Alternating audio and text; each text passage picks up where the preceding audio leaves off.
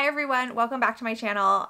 I'm Em, and this is episode 4 of Wheel of Doom Picks My Audiobook. If this is your first time catching an episode in this series, this is a monthly series that I do where I try to prioritize reading down my extensive Libro FM TBR. I have a spinning wheel with all the numbers of all the unread audiobooks I have, and then I have a Google spreadsheet that correlates each audiobook with a number, and we just spin and see what we get. I did spin earlier today because I needed an audiobook before I started doing some chores around the house, and I got This Is My America by Kim Johnson, and I've had this book since 2020. That's a long time. And this is a YA contemporary fiction. This is about Tracy, whose father was falsely accused and charged of a double homicide, and he is on death row, and Tracy's mission to get him exonerated. And I've listened to a chapter already, and it opens with Tracy and her mom and her brother and her sister are on this local talk show to talk about her brother, who is a track star, but Tracy hijacks the interview and uses it to talk about her father being falsely accused and her goal in trying to get him released from prison. And so I've been definitely dodging this book for a while because it's got heavy themes, heavy topic, but Bonnie Turpin does the audiobook, and I do love Bonnie Turpin as an audiobook narrator, so I am interested to see where this is going to go. Oh, I forgot to do this in episode 3, but we are starting this month with 297 audiobooks, which is not bad. I started at 314, something obscene. I mean, don't get me wrong, 290 whatever is still kind of obscene amount of audiobooks to have, but you know, it's progress. It's progress, which is great. So yeah, I'm excited to keep going with this one. And like I said, it's been on my TBR for so long. It'll be so nice to finally either listen to it or DNF it. This is a pro DNF series, and I just can't be precious about pushing through a book I'm not enjoying. But so far, we're off to a good start. I also have a cross-stitch project that I'm going to be working on while I listen to audiobooks this month. I usually crochet, but summer, it's just too hot. So I'm trying to get in to cross stitch, and I bought a pattern off of Etsy. It's a really cute little ghost reading in a library. I'm going to show you what it looks like, and I'll try to remember to link the shop I got it from below if I remember, or at least I'll link the ghost. It's just so stinking cute. Okay, so it's that little ghosty. Isn't it just the cutest? It's gonna take me forever, but I'm really excited about it. So anyways, my goal is to hopefully get through 3 to 5 audiobooks. Minimum is 3. Dream world, I would like to get through 5. I'll come back when I have something to tell you. Y'all, it's so hot today. Oh my gosh. I don't know why I'm surprised that it's summer and it's acting like summer. Anyways, hopefully my AC is not too loud, but I wanted to give you a quick update for This Is My America. So I gave you kind of our setup, and then after that, shortly after that, Tracy's older brother is falsely accused of murdering a fellow student, and so Tracy is now like on this mission to prove her brother's innocence, as well as trying to get her father's case acquitted. And I like the writing, I like the characters. This is very much a book that is written for white people and explaining police brutality to white people, and that there is a difference between how police treat white people and how they treat black and brown people. Like I said, I like the writing, I like the characters, but I don't know that this book is going to have a lot of appeal, or not appeal. I don't know. I know it's hard. It's very much like an issues book, kind of the way like The Hate U Give is kind of an issues book and is really explaining the realities of the world to white people, which is necessary. unfortunately. I definitely think I'm going to finish. It's a fast listen. I love Bonnie Turpin, so she's easy to listen to. I'm curious to see, like, obviously the police are covering up what really happened because, like, they're not, like, Tracy is finding evidence that the police claim they already have, but they can't have it because Tracy has it, so obviously they're lying. And so I'm interested to see how this is going to shake out. It's YA, so I assume, like, justice will be served. This book did come out in 2020, like, I think mid-2020, which is obviously the perfect time for this book to come out into the world. I think that was the time when it was probably most needed to be out in the world. So it's interesting because it is, like, I worked in the bookstore during the summer of 2020 when everybody was buying all the nonfiction books that talked about race in America, and then promptly did not read all the books that they were buying about race in America. But yeah, it's interesting to read this and remember the context in which it came out into the world. And I remember, like, at my bookstore, we had a holiday catalog every year that I think it was, like, put together by publishers and Pacific Northwest Booksellers of America. I think that's what it was, what the organization is called. Anyways, this book was in that catalog, so I remember having it in the bookstore, and I just can't remember if it was one that sold well or if it sat on the shelf for a long time. But I remember thinking at the time that it was an interesting choice for a holiday catalog book. But I like it. I think it's a worthwhile book for teens to read, and maybe, like, older middle grade to read. Yeah, those are my thoughts so far. It is my birthday today, and I did go to work for a little bit, and I got my free birthday drink, which I won't put there because that will be annoying. And then I only taught 2 of my classes today. I purposely didn't schedule my dance class knowing that I would not want to teach it on my birthday. And then the library book sale happened to fall today as well, and I never get to go to the library book sale because it's always over by the time I get done teaching dance. So I just went and I just got 3 things. So I spent $3. And I got 3 books that I've been eyeballing for a while. I got The Warmth of Other Suns by Isabel Wilkerson. I read Cast when it came out and really liked it, and I've been wanting to read this, her debut, as well. It's nonfiction. And then I got Shades of Milk and Honey by Mary Robinette Cole, which is like Pride and Prejudice but with magic, I think. And then I also got Alice by Christina Henry. And yes, I have another Christina Henry at home that I haven't read. I have The Girl in Red. It was on my Summer Wing TBR. No, I did not read it. I didn't get to it. But I like Alice in Wonderland, so I got it because, you know, it'll be spooky season before I know it. So anyways, that's your update for today, and I'll come back when I finish. All right, friends, I finished This Is My America, and I'm going to give it 4 stars. I did really like this. I like the writing. It did get to be a little bit of a thriller, like the tension really ramped up, and I thought the resolution, like the reveal for everything, was a little predictable, but that's okay because it's YA, so like predictable to an adult isn't necessarily a bad thing. For YA, I don't think.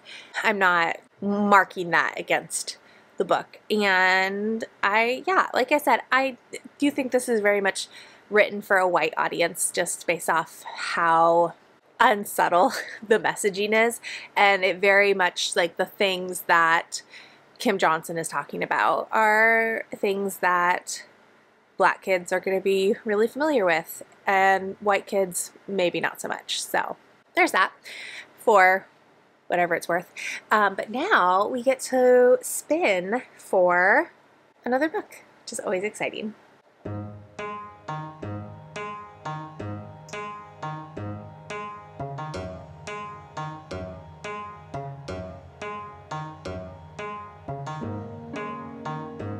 $2.95. Okay, that means it's gonna be like one I got really recently. Yeah, because that's exactly the last one. No, $2.95, not $2.97. $2.95. Ooh, good. A Sorceress Comes to Call. So this I actually have a copy of because I have the ALC, and this is on my TBR for July. What a win. That's great. I've actually read the first chapter of this already because I tried a chapter of a bunch of arcs that I had. So this is a dark retelling of The Goose Girl, which is one of my favorite, like, OG fairy tales. I love The Goose Girl. And so this is about Cordelia, and in the first chapter is really spooky because you learn that Cordelia's mother is able to control her using magic, and so whenever Cordelia misbehaves, her mother uses magic to make it so that Cordelia can't move, she can't speak, she can't really do anything without her mother's direction or permission. And it was dark, but I've discovered that I tend to love T. Kingfisher's books more when they lean into horror and like them less when they lean into cozy. So because this one was so dark in the first chapter, I'm really hoping that this ends up being a win for me. So yay! All right, the kids are watching TV show, so hopefully it's not too loud because the living room is right on the other side of the wall from where I have the camera, but that doesn't matter. What matters is I'm 61% of the way through A Sorceress Comes to Call, which is T. Kingfisher's new book. Comes out in August, I think. Yeah, August. Look, I've really struggled. Not struggled, that's dramatic. I have not loved T. Kingfisher's most recent releases. I thought What Feast at Night was fine, and this book, I can't remember what it's called. I never remember what it's called. I always want to call it Frog Kisser, but that's by Garth Nix. This is a different book. Also a different fairy tale. Anyways, not important. This one I liked, but I hated the ending.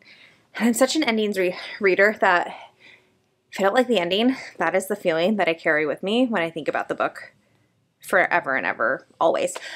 So the fact that I am loving this, loving this is great because I love T. Kingfisher and I want to always love her books. So this is a dark retelling of The Goose Girl. Goose Girl is one of my favorite fairy tales.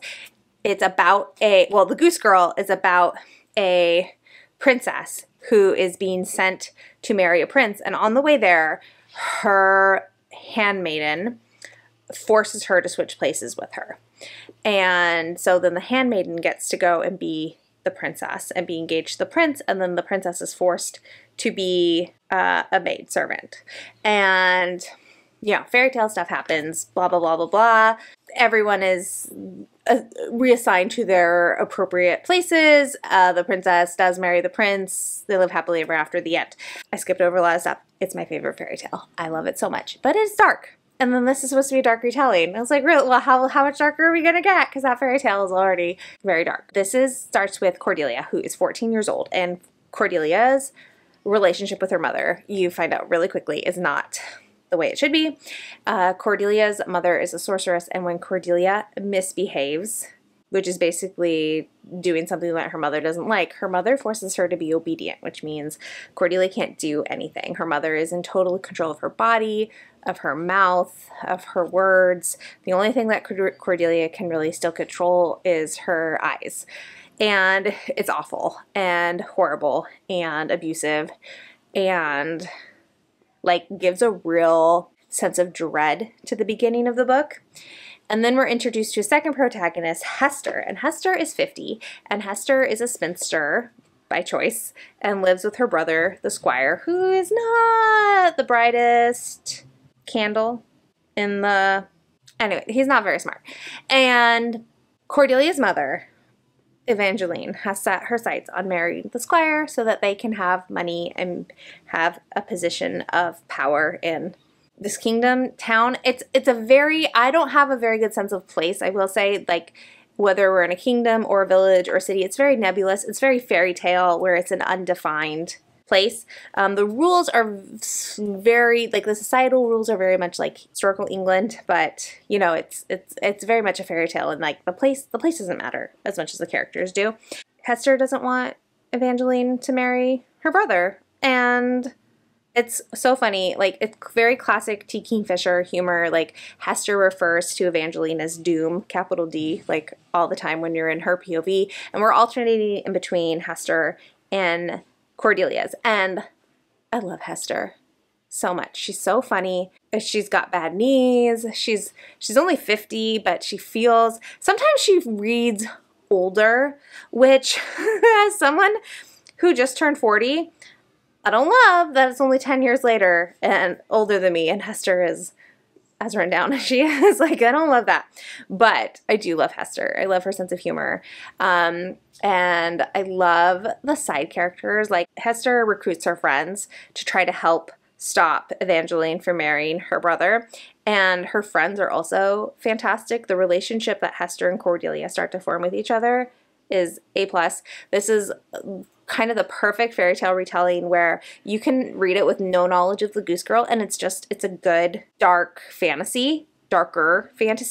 But if you do know the Goose Girl or are familiar with it, there's so many references to it that you can catch and little nods to that original fairy tale. So I'm having a great time. I really like the audiobook. It's dual narrators, and I think they're both doing a great job. I like that they didn't cast somebody super young sounding as Cordelia. Like, even though she's only 14, I like that it's not somebody with like a really high-pitched young sounding voice. I was a little worried it was going to be like a Jane Entwistle situation, which, don't get me wrong, I think Jane Entwistle is a great narrator. Like, she does the Flavia de Lucy books. She's wonderful, but I don't know that high-pitched would fit the tone of the book, so I like that it's somebody with a little bit of a deeper register, and I think the person narrating Hester's part is just perfection. So good. So I'm having a great time. It took me a while to get going, not because of the book, just because I haven't had a lot of audio time this summer. Shocking. I don't have time to listen to audiobooks. My kids are home. I know. Not a surprise, but I had a lot of chores that I needed to do today, and so I've just been doing my chores with my headphones on, pausing when somebody needs something, pressing play when they don't, and it's just been a good time.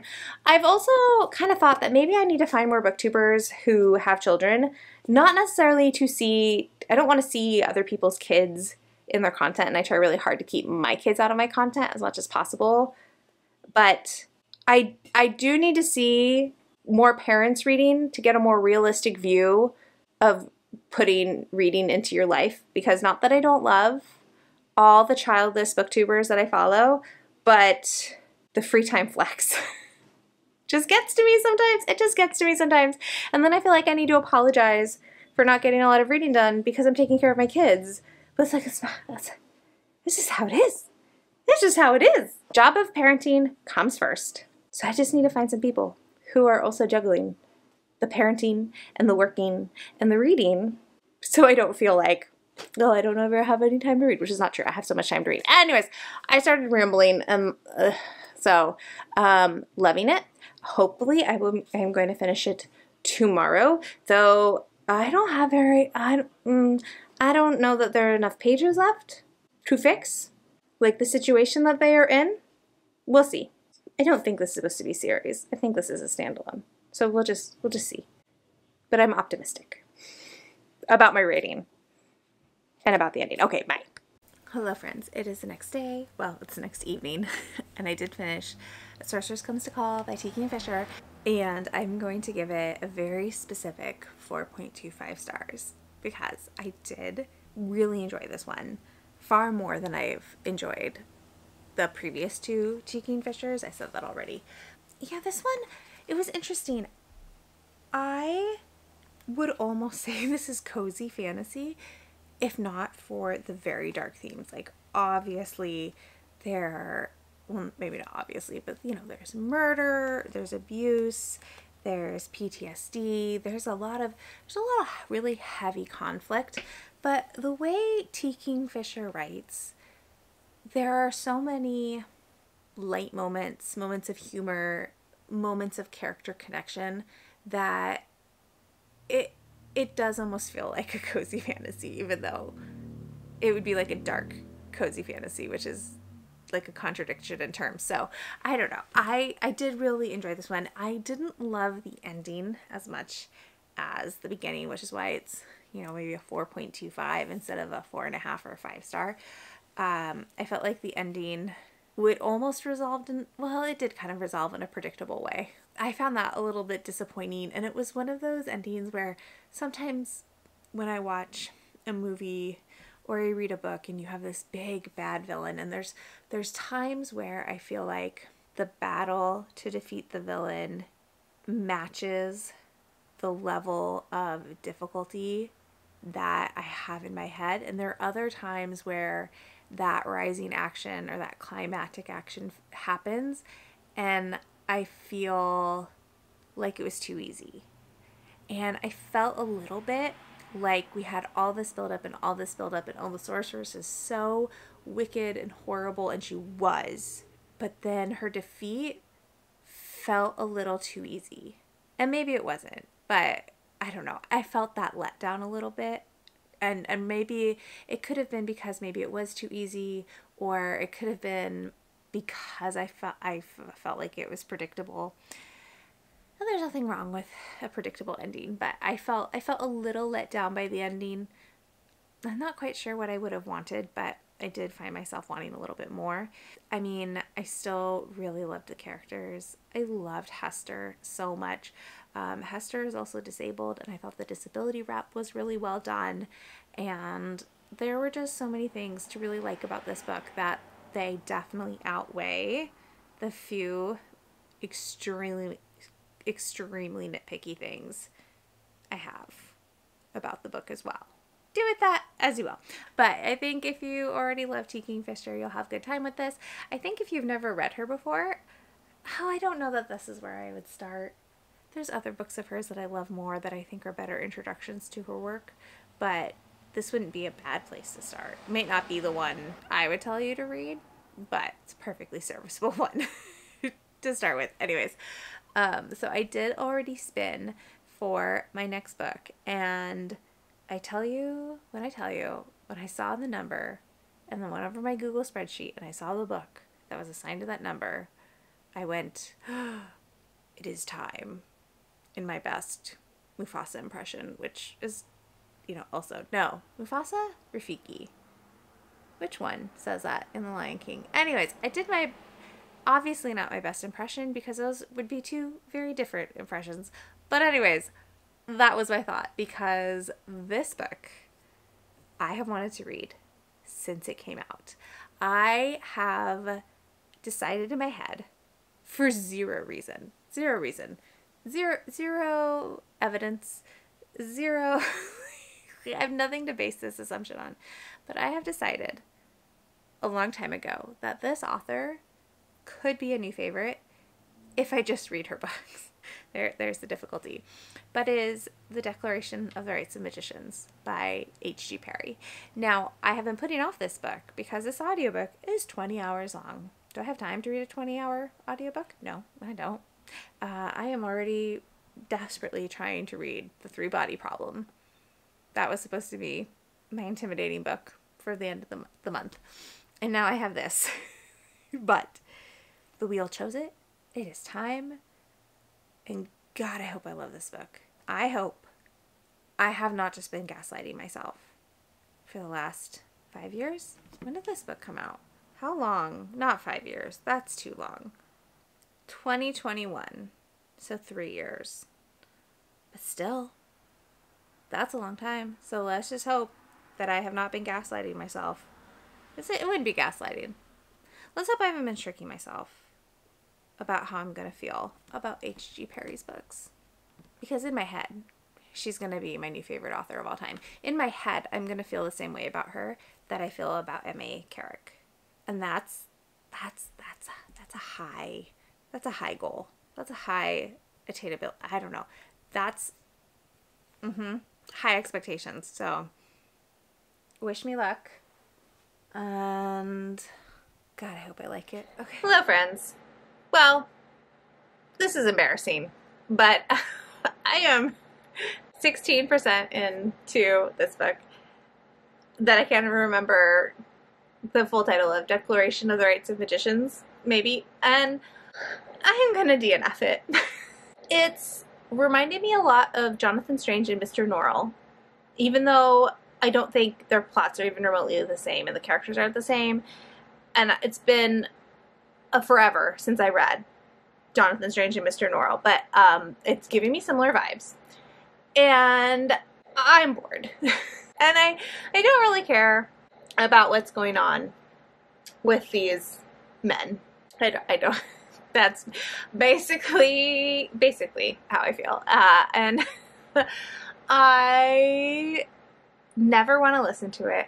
Every time I have audiobook time, I am picking up a different audiobook, or I find myself on Libby looking for a different book to listen to. It's just not something that I'm gravitating towards, and it's really slowing my reading down. So I may have to reevaluate my thoughts on H.G. Perry and whether or not she would be the favorite author that I inexplicably decided she would be. Sadly, I'm going to DNF this, and I'm going to end this vlog. So definitely not my most successful round of Wheel of Doom. All right, editing Emily is popping in just to say, I'm sorry I'm being such a Debbie Downer at the end of this video. I had totally forgotten that I'd read This Is My America at the beginning of the month. So another reason for why I'm going to try to mix up how I tackle this project in August, and that way I will not forget that I read good books at the beginning of the month by the time I get to the end of the month. Also further evidence of that I am an endings person, and because I was ending on a DNF, I just, all the good feelings from the previous two books left my soul anyway, so sorry. And next month it will be better. I'm going to reevaluate how I go about filming this series. I've been trying to do audiobooks for this series intermittently throughout the month and film in the middle of doing other things, and I'm finding that's a very scattered approach, and it's not one that is really working well for me. And so I'm gonna try that for this next episode 5. Ooh, for episode 5, I'm going to try doing it in 1 week and just listening to as many audiobooks in that week as I can. And we're going to try it that way. And I'm going to see if that's maybe a little bit more successful than the way I have been doing it, because I feel like the way I have been doing it, I just lose enthusiasm as we go throughout the month, and I would like to not, because I like being enthusiastic about stuff. And then I'm hopefully that will give these vlogs a little bit more momentum, because I'm not loving the finished product right now. I did the first month, but like the rest of the episodes I haven't been loving. So I'm gonna try something new. So maybe episode 5 will be a little bit more dynamic, a little bit more enthusiastic, a little bit more exciting, and hopefully that will be a bigger win in terms of the audiobooks that I listen to. This one was kind of disappointing. Anyway, so if you've made it to the end of this video, thank you so much for watching and spending your time with me. Sorry we ended on a dud. I hate doing that, but it just is what it is. And it's so close to when this video needs to go out now that I don't feel like I have the time to start another audiobook. It admits the other projects that I have going on. So if you would like to leave an emoji to let me know you were here. No, that's not how I end these videos. Thank you so much for spending your precious time with me. I really appreciate it. If you would like to leave an emoji to let me know you were here. What did I even listen to this month? That's the other problem. It's just too long and I forget. Let's do a pair of headphones. And like if you liked it, subscribe if you want to, and I'll talk to you all in the next one. Bye!